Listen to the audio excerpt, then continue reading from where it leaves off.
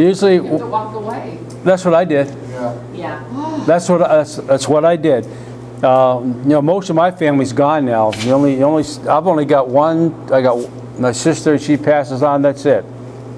I have one uncle and one more aunt. That's it. All the relatives have died off. But when I first got saved, Kathy and I visit the relatives and family reunions and stuff like that. It got to the point where they started in, see ya, bye, I'm leaving.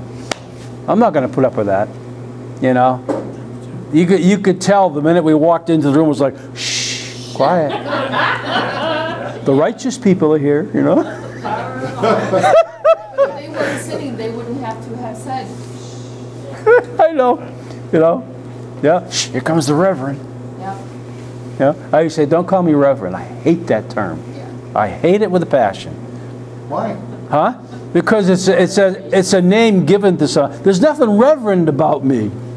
You think of the word. What's the word reverend mean? It means holy. I mean, I'm nothing holy in me. I don't like that title. Call me pastor. Call me Dwayne. Call me Mr. Don't call me. So I can call you reverend. oh, I correct people. Don't call me late. Don't call me reverend. Okay, so next time you get me mad, I'm going to say yes. You know? I said, there's nothing reverend about me. Ask my wife.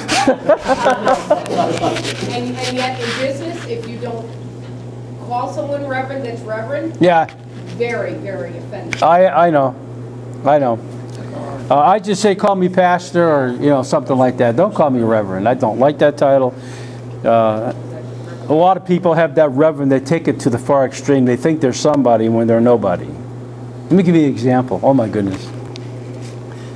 I had to make a hospital call before I went on vacation. Okay, you know at the hospital, Charlotte, there's two spots for clergy. Yes. Well, I parked in one. Okay, but I wasn't dressed like a clergy. I had to see somebody, but I didn't have to dress up for it. So I was in a shirt and shorts.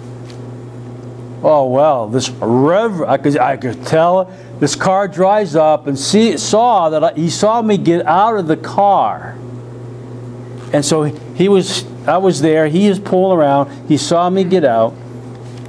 I went by. He rolls down his window. Are you a clergy? As a matter of fact, I am. I said, yes, I am. Well, you're not dressed like one. Really? Is that how you tell the difference? Oh, well, Should we stop everybody parks in a handicap zone and say, are you handicapped?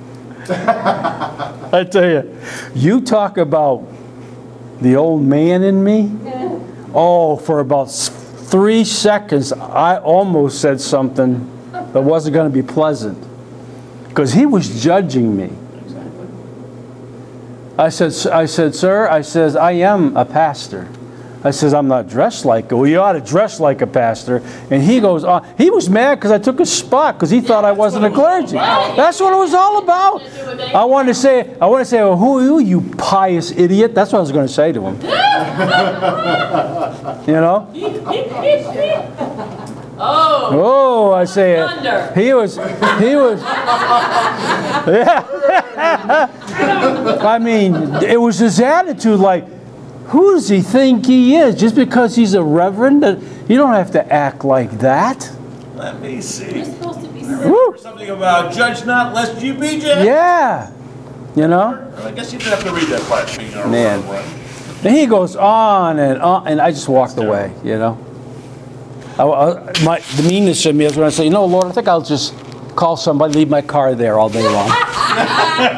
Come back every day. I'll come back in. But see, but anyway, I am glad that we have, see, there's no judgment anyway. Praise God, we have no judgment. All right. Also, faith means our faith, we're talking about victory here in our text in 1 John 5, verse 4.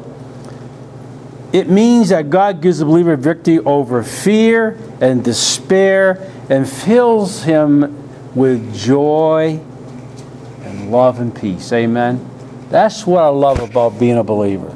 No matter what the trial is, no matter how despair it gets, you can still have the love of God and the joy of God and the peace of God in you. Amen?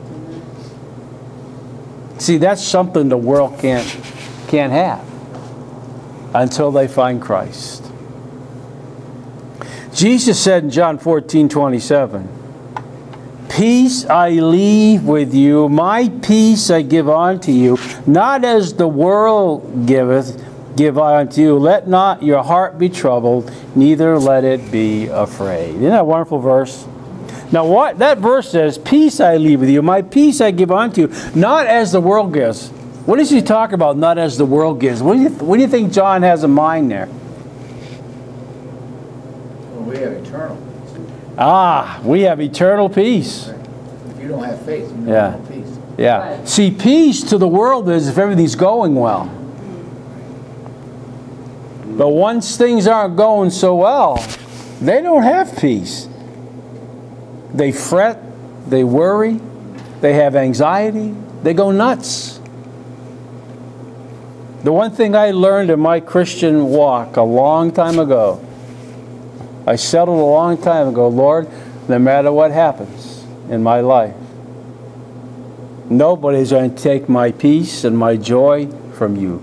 No person, no circumstance, nothing can take that away from me. Because who's in control? Certainly it's not us. It's not us. Oh, yeah. I tell Christians all the time, whatever trial, tribulation, whatever you're going through, you may as well just surrender it to the Lord, because that's the only way you're going to get through it. Amen? So you just may as well say, okay, Lord, as you're saying, you know, suck it up, muffin, and wait on the Lord. That's all you can do. Because when He's done with you and me, then your trial will be over. You know what He's looking for most of the time in trials and tribulation? When He said, He's going to see how we're going to react to Him. Yeah, obedience and faith and love and peace and joy. How are you going to react during this time? God wants to see your heart. Hey, do you trust me? Can you still love me? Can you still laugh, smile, have a good time, enjoy me while you're going through the trial and tribulation? Let's see if you can do it. Not always.